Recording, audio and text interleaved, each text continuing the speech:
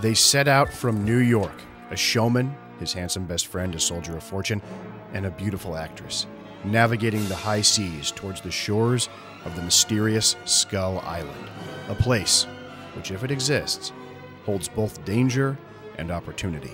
A collision of worlds that will bring the most fearsome beast in existence from his forgotten realm to the modern city. We're talking today about the original King Kong from 1933, a movie whose story of thrilling adventure and its star, a marvel of movie magic, has gone on to inspire as many filmmakers and special effects men as it did audiences at the time of its release. I think most people forget or overlook the metatextual element of Kong's story, the idea that this whole endeavor of journeying to Skull Island was predicated on producing the most astounding, jaw-dropping spectacle of a motion picture anyone had ever seen. Throw your arms across your eyes and scream for your life! In that way, the story of the film mirrors its actual production, the movie's characters based on their creators, real-world thrill-seekers, globetrotters, and war heroes, Ernst B. Shoedsack and Merrian C. Cooper, two men who created a blockbuster movie for all time.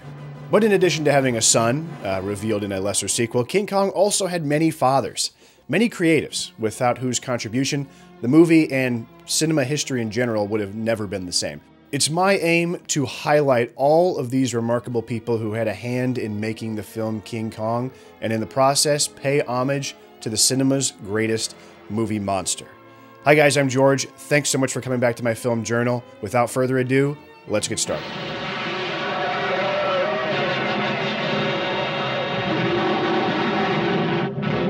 King Kong begins with a pitch from the energetic and dogmatic Carl Denham, a movie producer and adventurer whose wildlife documentaries apparently could benefit from a little romantic flavor. If this picture had love interest, it would gross twice as much. All right, the public wants a girl, and this time I'm going to give them what they want. Fortuitously, Denham collides with the beautiful Ann Darrow, played by Fay Wray, and convinces her to join him in his harebrained scheme to travel to an uncharted island to seek fortune, glory, and cinematic greatness. Anywhere is better than the grimy streets of Depression-era America for Anne. She wants an escape, the promise of adventure and possibility. And for the audiences of the time, that escape was the movies. Released only a month after the infamous bank holiday declared by FDR, in which the financial institutions of the country were forcibly closed to avoid a full-scale bank run. But that didn't prevent the audience from lining up in droves to hand over what little spending money they had to witness the majesty of King Kong. Kong's principal creator, Merrian C. Cooper, and his partner, Ernst B. Shoedsack, were the animating force behind the film, and these were two guys who had lived rather astounding lives before their foray into Hollywood. Cooper had served as a pilot in World War I and had crash-landed, his hands and arms burned to disfigurement. He landed the plane safely by flying with his knees. He crash-landed again after volunteering to fight the communists in Poland, was captured and served an 11-month prison stint in a Russian camp, escaping on foot and cutting a Bolshevik soldier's throat in the attempt. Shoedsack ran away from his home in Iowa at 14 to work on a road crew. He fought as a bomber pilot, a cameraman in World War I, suffering lasting damage to his left eye, which remarkably didn't preclude his lifelong career as a movie director. Cooper and Shoedsack, the duo, are dead ringers for their counterparts on screen, Denham and Driscoll, and after meeting in France after the war, became lifelong friends, seeing flight and the motion picture business as two sides of the same coin, that of 20th century scientific advancement. They began filming documentaries in far-flung regions in Persia and Thailand before transitioning into narrative film. Now, you have all these, action films and things being made by directors who do MTV and have no sense of life. And then you have this movie done by these guys who had adventures in a time when taking those adventures was hard, physically brutal, dragging this camera equipment around, just like these guys are doing in the movie, and really putting their life on the line all the time. And they brought that to this movie. You can feel the authenticity of it, despite the fantasy element. The crew set sail for their uncharted destination, and the movie is off. During their voyage on the steamship Venture, Anne falls for its first mate, the handsome, no-nonsense man's man, Jack Driscoll, played by Bruce Cabot, an actor who would go on to play many cowboy roles alongside John Wayne. Cabot, I think, is rather flat here. He doesn't hold a candle to Fay Wray's vulnerability and charm, illustrated here in one of their romantic moments. You can see a blushing eagerness to be loved in Ray's eyes, her glowing face, how she can convey this girlish longing for companionship, as well as this mature, provocative sexuality. And then Cabot's just sort of ladling out goofy lines with an aw shucks delivery. You don't feel anything like that about me, do you? It's tough, and Cabot is never anything other than one-dimensional in this movie. It makes me wish the filmmakers would have opted for their original choice of Joel McCrea in the lead. McCrea was actually filming The Most Dangerous Game for Cooper and Shoedsack simultaneously. So simultaneously, in fact, that film reused many of Kong's jungle sets in its production. I think McCrea generally brings a good-naturedness and affability to all of his roles, a quality that's lacking in Cabot. And it would have been useful playing alongside Robert Armstrong's Denham. As the film stands, they're always in lockstep together throughout the adventure, with Cabot as second banana to Armstrong, who really carries the scenes. I think you would have had a nice dynamic, and an actor like McCrea might have brought some moral nuance to the proceedings, rather like the dynamic between Adrian Brody and Jack Black in Peter Jackson's remake. Let go! I'm not leaving the camera! Oh, you idiot! Speaking of the jungle sets and overall atmosphere and energy of Skull Island, there's something so otherworldly and transportive about them, based as they were on the paintings of 19th century French artist Gustave Doré, at the suggestion of effects man Willis O'Brien. Doré was best known for his biblical works and illustrations of Milton's Paradise Lost, the story of Satan's fall from grace and Adam and Eve's temptation in the garden. What stands out most to me in Doré's paintings in relationship to King Kong is the ancientness of the foliage, the flora and fauna, the sheer unchartedness of the forests, as if they had been created by God a millennia ago and left to grow over each other and twist their way to the heavens of their own volition, unchecked before the arrival of man. And in many ways, Skull Island is sort of a Garden of Eden by way of Darwin, in that it is incredibly Hobbesian. We are constantly confronted with the day-to-day kill or be killed environment. The depth and mystery of Skull Island's jungle, accentuated by the filmmakers' thrilling use of multi-plane cameras and the new technology of the optical printer, wherein multiple layers of film and disparate pieces can be placed together to create one image. This is used to great effect in Kong's cave. The beauty of miniature rear projection is that you can take a live-action plate that you've shot and essentially project it onto a tiny screen that's built into the miniature, so that in effect you're making a composite right there in front of camera. And then of course you're projecting one frame at a time, so you advance a frame in the projector, then you do your animation in the front, you photograph it, advance a frame in the projector again, and so forth. The king of all these many strange beasts is of course Kong himself, a marvel of special effects, conceived by Cooper as part of his obsession with apes, a dream he could finally achieve after witnessing the stop-motion animation work of Willis O'Brien. O'Brien, a professional archaeologist, ranch hand, and boxer, had gotten his start in the film business crafting stop-motion shorts for Thomas Edison's film company. His breakout film being Harry O. Hoyt's The Lost World, an adaptation of the novel by Arthur Conan Doyle. So impressed was Doyle with the rough cuts of the film that he attempted to pass them off as genuine to his friend Harry Houdini during a meeting of the Society of American Magicians. He showed the footage and then refused to elaborate when asked about its origins. The dinosaurs, who seemed to be magically animated and imbued with life, apparently caused such a kerfuffle that the New York Times reported on the occasion. Dinosaurs cavort in film for Doyle. Spiritist mystifies world-famed magicians with pictures of prehistoric beasts. Later, Conan Doyle wrote to Houdini to offer a light apology for the exhibition. The dinosaurs and other monsters have been constructed by pure cinema, but of the highest kind, and are being used for the Lost World picture. I am sure they will forgive me if for a few short hours I had them guessing. All this basically illustrates how new the marvelous art of stop motion was to the audiences of the time and how adept O'Brien was at bringing these creatures to life. I love Doyle's quote, "Cinema of the highest kind," and Cooper was equally impressed by O'Brien's work. Not by The Lost World exactly, but by footage of his potential masterwork, the unmade film Creation, a film with a ballooning budget that found itself canceled and scrapped by the struggling RKO Studios. Founded in 1929 and in danger of bankruptcy by 1931. Cooper saw the potential in creation, its dinosaur characters, environment, and set pieces, most famously a log bridge sequence in which adventurers fall into a ravine. This and many more sequences were ported over to King Kong. The creation of Kong himself and the process of bringing him to life is a confounding confrontation with the extent of patience and meticulous attention to detail that can exist within one man. From the building of his skeletal armature, clay, musculature, and fur made from rabbit hair, to the painstaking manipulation of this little puppet, frame by frame. You can't help but be awed by it today. The sheer force of creativity and ingenuity behind the effects carried the day. The humanity behind Kong's movements, facial expressions, and the little quirks and habits he had, along with the personality imbued in him by O'Brien, managed to endear a giant monster to generations of audiences and children. It inspired film industry greats like Ray Harryhausen, who learned from and then ended up perfecting the technique devised by O'Brien. Harryhausen having been given his first shot in the industry as an assistant to O'Brien on the Cooper Shoedsack production of Mighty Joe Young, their third guerrilla picture.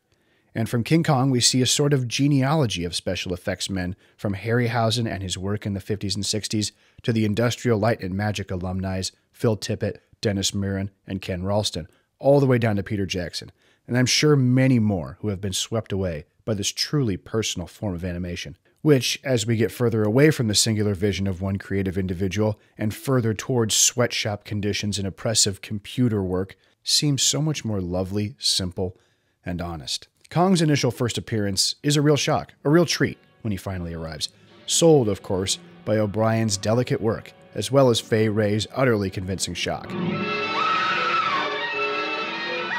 And we can't count out composer Max Steiner, who withheld music from the film until the crew arrives at Skull Island.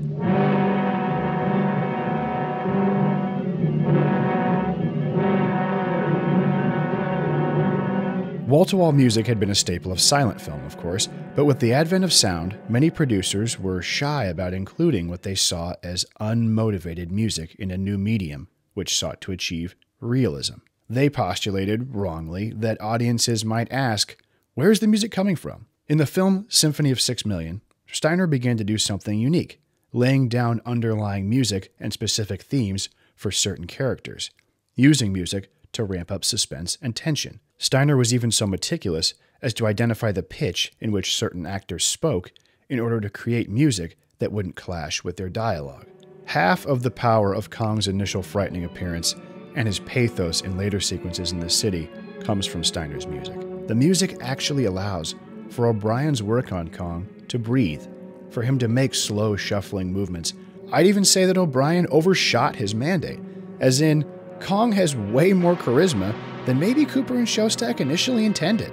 Did they really know before the film came out that people would weep as Kong fell to his death? Could they have imagined that this hideous beast, who kidnaps our poor heroine, crushes tribesmen beneath his feet, bites people's heads off, tosses sailors to their demise from a suspended log, or drops an innocent woman to her death, would end up enduring himself to so many across the world? Further incarnations of the Kong mythos find fault in Carl Denham's character and actions, and essentially turn him into a money-grubbing opportunist, an unscrupulous guy who enslaves poor Kong just to make a buck. But Denham here in this movie is played up basically as a hero, or at least the movie never calls attention to any of his bad behavior. Even Anne and Driscoll are willing to completely buy into the humiliating pageant that Kong has been subjected to at film's end. I wouldn't have brought you, but, well, you know how Denham insisted. Of course, we had to come when he said it would help the show.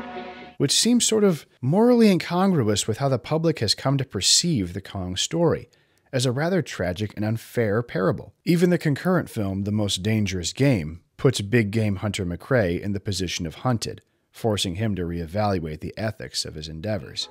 He didn't hate me for stalking him, any more than I hated him for trying to charge me. As a matter of fact, we admired each other. Perhaps. But would you change places with the tiger? Well, not now. I feel like they might have even done work to correct this, when in the less than spectacular Son of Kong, which was turned around quickly in the very same year no less, Denham spends a lot of time coping with his culpability for Kong's death, trying even to redeem himself by saving another monster, ostensibly Kong's son. I must be completely cuckoo to be doing this. Giving you a first aid treatment instead of running like blazes. Guess it must be remorse or something. You see, I'm the guy that knocked out your pop with a gas bomb and then carried him off to New York in chains. I've been sorry for it ever since. But in the end, Kong scales one of the newest and most impressive structures that the modern world has to offer, the Empire State Building, where he dukes it out with biplanes. It's just so fantastic and a terrific idea, so iconic, it's unbelievable. And seasoned pilots Merrian C and Ernst B in their cameos are the ones who ultimately take him out. After the arduous 66-day production, Cooper was quoted as saying, "Let's kill the son of a bitch ourselves." Which is interesting when you consider that writers Merrian C and Ernst B killed Kong in the script, their stand-in characters Denham and Driscoll devised Kong's killing in the third act, and then the filmmakers portray the Triggerman on screen. And of course, Kong falls to his cinematic death. A death which in turn made him immortal, in a myriad of remakes and sequels and reboots, and in the mind of the public, where Kong has become symbolic of New York City and in certain ways of Golden Age Hollywood filmmaking. The film was a smash hit and saved the fledgling RKO studio from receivership and was re-released many, many times. But after 1938, the newly formed Hays Code demanded the more grisly sequences of Kong wantonly murdering villagers and helpless apartment-dwelling ladies that we mentioned earlier were excised and thought lost until an unvarnished print was discovered in Philadelphia in 1968 and released by Janus Films in '69, with all the pre-code goodness included. The movie was even the subject of the first release by Criterion in 1989, along with Citizen Kane, which I think says a lot about the esteem this film has garnered since its release. Available on Laserdisc, Kong was the subject of the very first home video audio commentary by film historian Ronald Haver, a commentary track which is notoriously difficult to find, and only available on the Laserdisc edition. If anyone has a hookup, please let me know. Guys, thanks so much for tuning into my channel. The likes, comments, and subscriptions really help drive the algorithm and bring more new people into the channel. I'm trying to grow. And if you like these videos and you would like to afford me the ability to make more of them more consistently, please consider donating to me on Patreon for a $3 tier. You guys get like 40 old videos that I took off YouTube that you can watch of lots of movie reviews and special fun things on there that I think you might enjoy. Only $3. You can watch them all in a month and then stop paying, but the $3 really helps. I appreciate it. So King Kong is a very special movie to me because I first encountered it as a kid in 2005 when Peter Jackson's remake was coming out. I was so excited for that movie, being such a big fan of Lord of the Rings. It might have been one of the first times too that I was aware of like a director being behind a movie and that I was excited to see his next effort. And I watched it on Turner Classic Movies because they made a big deal about it, and to their eternal credit. And I just fell in love with King Kong. I got the audiobook adaptation of the 1932 novelization that was based on the script, which predated the movie. And I listened to it all the time. I even made a stop motion animated film with a little monkey stuffed animal I had because I was just enraptured with this idea that as a solitary person, you could come up with a sort of stop motion thing and make a movie on your own. At that time, as a really young kid, I didn't have a whole lot of resources to make a big extravagant film. But, you know, I consider myself, I guess it's fun to think of myself as modest as my efforts have been in filmmaking. Part of that genealogy of people that were inspired by it, inspired to like pick up a camera and do something. And for whatever reason, cinema and a big gorilla is just, they just work well together. I don't know what it is. But thank you guys for tuning in. I really appreciate all the growth the channel has been getting, and I hope you enjoyed this video and have a happy holiday. So I'll see you next time.